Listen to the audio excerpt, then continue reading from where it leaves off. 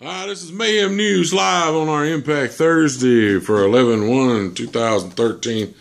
Yeah, it's always a day, it's always the next day because sometimes I'm not even around, when the show comes on. Depends on what's going on.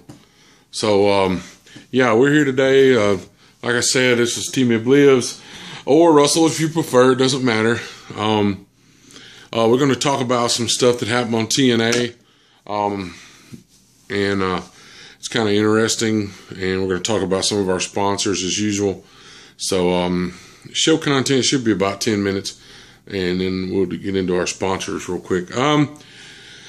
Impact, I don't know why we're switching to where Dixie Carter is actually coming out at the first of every show. I think maybe she's trying to copy Triple H and them, but anyway. I found a good use for her voice. I recorded it and put it on my phone at a high intensity recording, and it drives the neighbor's dogs crazy. No, I'm just picking. Anyway, just something about her voice. I'm sorry. It just anyway. Apparently, okay. Last week that AJ Styles said he was leaving, got in a car, and drove off. Pretty much word for word CM Punk storyline, similar to what happened when he won the title in Chicago. And of course now, to make that look even more legitimate, they're actually having a TNA gauntlet tournament to determine who's going to be the next TNA World Champion or Heavyweight Champion. Of course, we all know that after everything's said and done, the actual person that supposedly becomes the new TNA title holder will actually end up being the first number one contender, and then him and AJ will have a match. Basically, we pretty much all know that's going to happen. If they go by the storyline that basically WWE did earlier, then, you will notice that the video is a little better. I've actually upped my my HD settings a little bit. We had a match with Gunner and Storm versus Bromans. I'm sorry, Bromans is a joke. Just like the whole Spike Tear, Robbie E thing, and then you had Big Rob and all that. It's a joke. I'm sorry, Jesse may be a good wrestler, but Broman is just a joke. I'm sorry. But Gunner is a beast, and with him working with Storm, who we all know loves to fight anyway, it's, they work together really well. Of course, the Bromans have got to cheat to win, so they've had it, because they couldn't actually probably win if they were actually, wrestling straight up. But anyway, Sting is showed backstage talking to Dixie, and she basically says, "Hey, we're thinking about, I'm tired of people saying you're not able to come, go for the title, and I'm thinking I'm gonna let that swing this week. So, and just for this once, and Sting kind of throws out this entitlement that he doesn't always feel entitled. I think that was kind of a jab in her side anyway. Which she was like, "What does that mean? Does that mean yes? You want the gauntlet match? You want to be in there? What? I don't understand." So, but all right, there's this new guy, Ethan. Okay, thus and of course I know he does not look like Ryback, but he's getting the same kind of crappy setup as Ryback did. Okay, he's actually getting a setup to where he's facing these newcomers, these little skinny guys that are half his size. It wasn't convincing when they did it with Ryback, and it's not convincing with this guy. It cheapens him. This kind of wrestling is crap. A big pile of wrestling manure. It is. If this guy is so, and the guy seems like he's got charisma, at least, seems like he can pull off a good promo. I do not understand why, hey, we're going to pad this guy's stats, which everybody that's watching at home and everybody in the back's going to know that the first 10 wins he gets, if he goes that far with it, was bullcrap.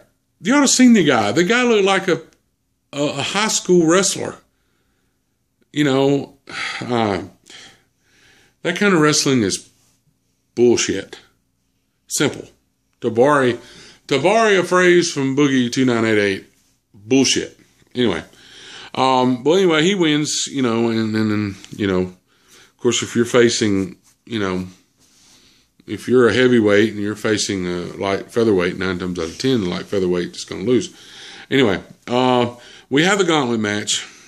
Pretty decent, you know, in-ring action. Magnus continues his push with a win in the gauntlet match by screwing Sting. Things may not be that good in Familia or the family. I'll give you an offer he couldn't. Anyway, and you know, okay, here's what I'm confused about. Okay, Kurt Angle came back, right? Okay, Kurt Angle came back. They brought him in on this thing with Bobby Roode, and that's understandable. I like Bobby Roode, I like Angle. And, you know, they're probably both of them excellent technical wrestlers. What's that? What's a wrestler? Wrestlers. But what I don't understand is was he not part of the Main Event Mafia? You brought him back, no mention of the Mafia. Are we supposed to just forget that, you know, he was part of the Main Event Mafia?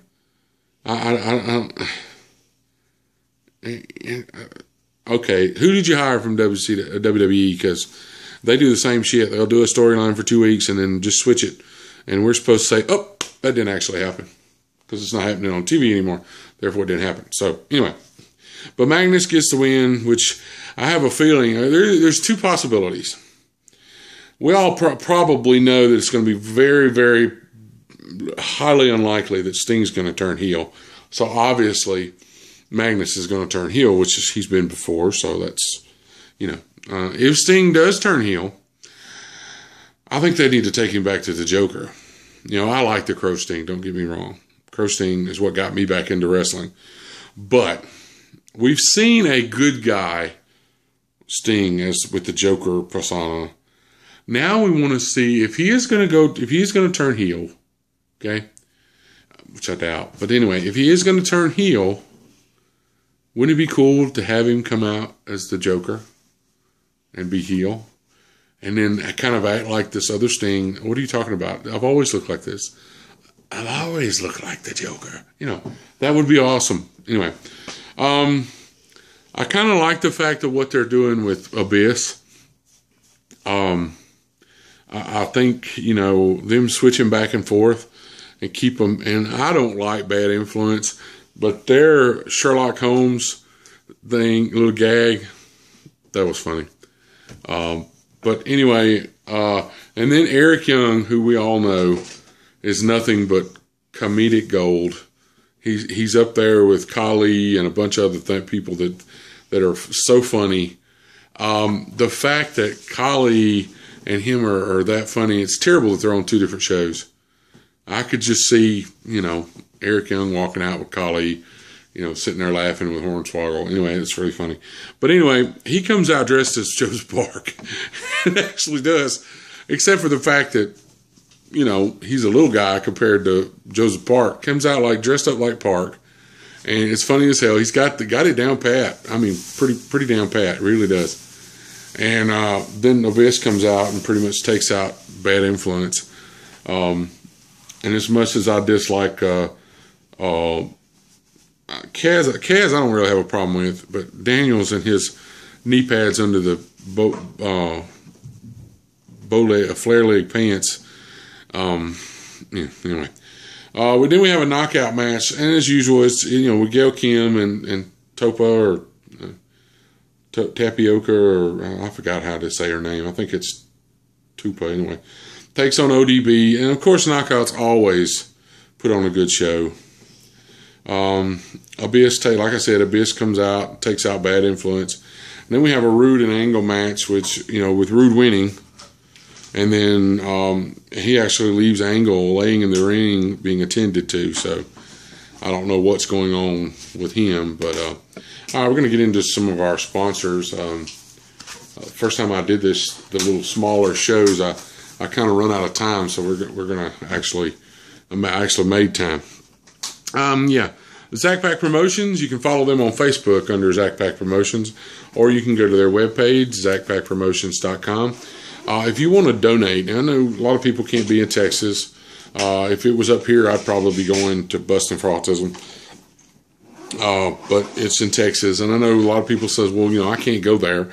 But you can actually donate, 10, 20, whatever you can. It helps out, and but they're going to have some great stuff, and they've got some good good drawings and stuff that you can win. Now they have some, I think they have some designer shoes, which I have no clue about. My wife doesn't either because we wear tennis shoes or boots. Anyway, but, somebody might know about that. But they've got some great stuff that they're giving away, they're doing. And, but they're working, they've got you could fill up a good 4 pages with the wrestling autographs alone. People like Sergeant Slaughter, Gene Snitsky, Greg the Hammer Valentine, Joey Image, Hacksaw Jim Duggan. Now, Hacksaw Jim Duggan's suppers are full. The eating lunch with the stars, he's full. And you'll still be able to see him there. So, and Hacksaw is just awesome to meet. I've never met him, but I've talked to many people. He's kind of a mixture of a famous wrestling star and someone's grandpa. He's really, really cool. He's just an all-around nice guy. He's awesome. And he'll sit there as long as he can and talk to you.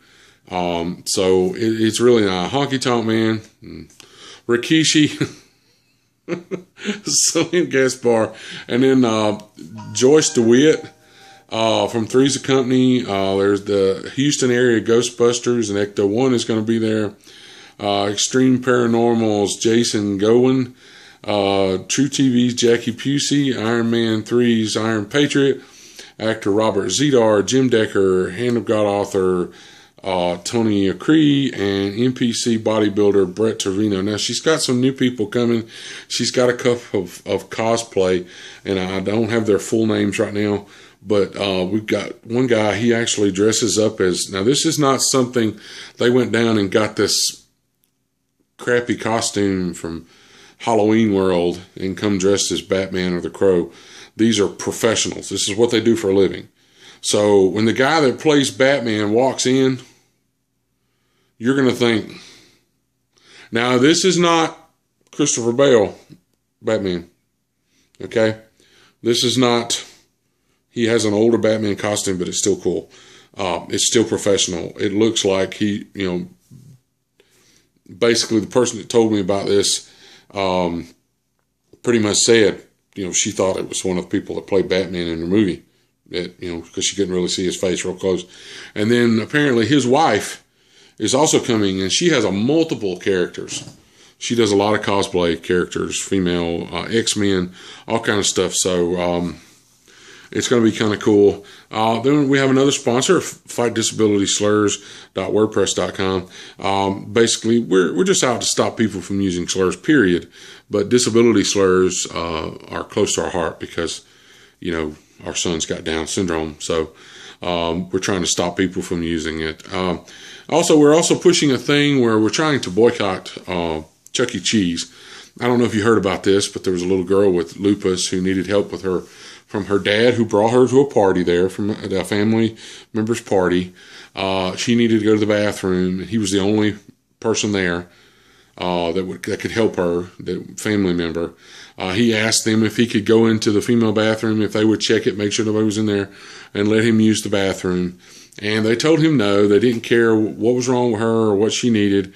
Basically, they were all kind of upset and reported it to a corporate office. Corporate office gave pretty much that they were going along with the manager. Manager knew what he was talking about. But Chuck E. Cheese does not meet ADA, which is the American Disabilities Act standards. And we're trying to boycott them. First of all, places like even some of the newer ones, places like Chuck E. Cheese and And what was the other one? The adult version? Dave and Buster's. Dave and Buster's. I'm sorry, I hate to tell them, but it's overrated, it's overpriced, and it's outdated. Why should I go there to play video games when I've got a 360 sitting right here? I've got a game. I can actually get games delivered to my door. I don't even have to leave if I truly don't want to. If it's raining outside and I said, man, I want another game, I can just have a game delivered from GameFly. I don't even have to go there. And I get better pizza from Papa John's, you name it. Okay? So from any of the major manufacturers from pizza. So I just don't understand. But we're trying to push that. So if you can boycott, them. I want to thank Throttle for the New Blood theme song. They do have a new album. It's Razor Wire Finish Line, available on iTunes. All their stuff is their singles, albums. And I want to give a shout out to Blast 52. And Blast 52 is an Ireland band that me and my wife listen to a lot. We're friends with the drummer and her boyfriend, who's actually the main two accounts for their Twitter. That's at Blast52. And Stephanie is at Blast52 Drummer. There'll be a paper at the end of this video. There'll be a picture of their YouTube page, and it'll have where you can buy the stuff. If you go to their YouTube, you can actually listen to some of the stuff before you buy it, so you can, Also, I got some friends I met on Instagram. We have a Modern Warfare Call of Duty clan, Echo Company Incorporated, and I kind of met the girls with big guns clan. They're some really nice ladies, all women. They're really cool. They seem really respectful, and I'm going to put their logo at the end just to let everybody know about them. And I also want to send our thoughts to Gabe Leal and his family, and anybody whose family has a child fighting cancer. Send your prayers out to those people. And I want to thank Chance Prophet, very, very, very good. I call him a good friend. He's a nice guy. He's a good Christian and a good wrestler to boot. So but that's been the show for today. I appreciate everybody who listens and keeps up with us on our webpage. Also, when you see the first part of the show, on a graphic, I give you the mayhem-news.com. You can actually go to there and see all of our shows. Some people either for some reason don't have YouTube. Sometimes their computer won't play if it's an older one. But you can actually look at it on the webpage because it kind of weakens it down. So other ones. But I appreciate it. This has been Mayhem News Live, Impact Thursdays, and I'm going to let Throttle take us out, and we are gone.